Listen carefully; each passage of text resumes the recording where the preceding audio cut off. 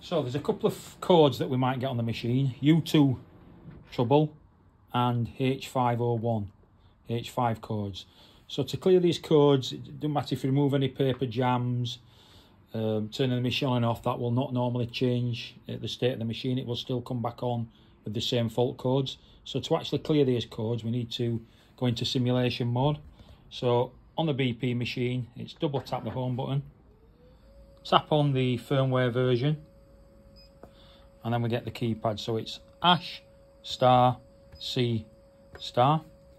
So for H5 trouble, it's number 14, trouble cancellation.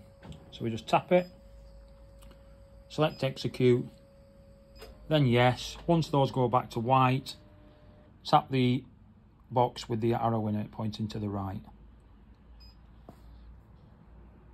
Once this completes, the machine will restart and hopefully the code will have reset.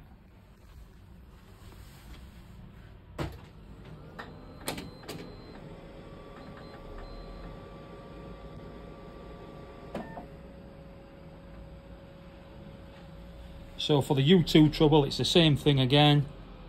Double tap, tap version, # C*, and then U2 trouble cancellation. Select it, select execute, select yes.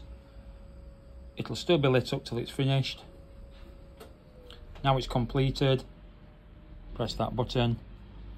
That will reset the codes. If obviously the codes come back on, you just give our office a call.